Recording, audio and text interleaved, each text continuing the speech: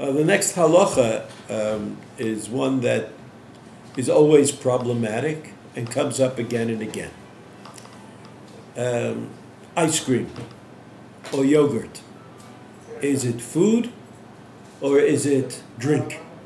I mean, everybody knows that it started out as a liquid and then somehow they got it to be hard. Ice cream because they put it in a freezer. And yogurt because they added things to it that make it hard. So, one thing is for sure.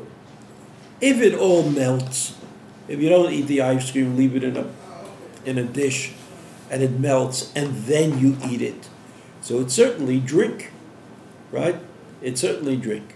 But what if it's still in the form of, in the hardened form, like frozen ice cream?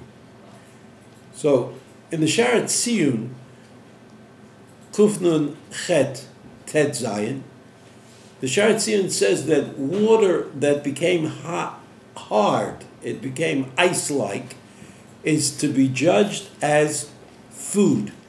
Judged as food, not as drink.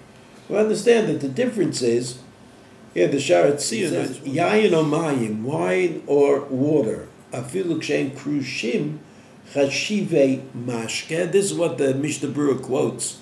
And he says, Ain't okay. This is not the case. Even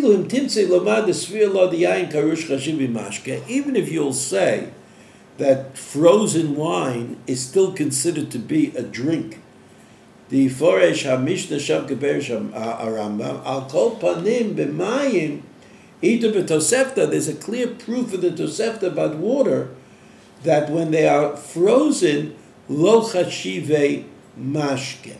So this question of whether something is considered to be food or drink is unresolved in certain cases, but generally we paskin that ice cream is food and melted ice cream is a drink. So the difference, of course, between ochel and mashke is the bracha achrona that you say. What's the bracha that you say after you finish eating?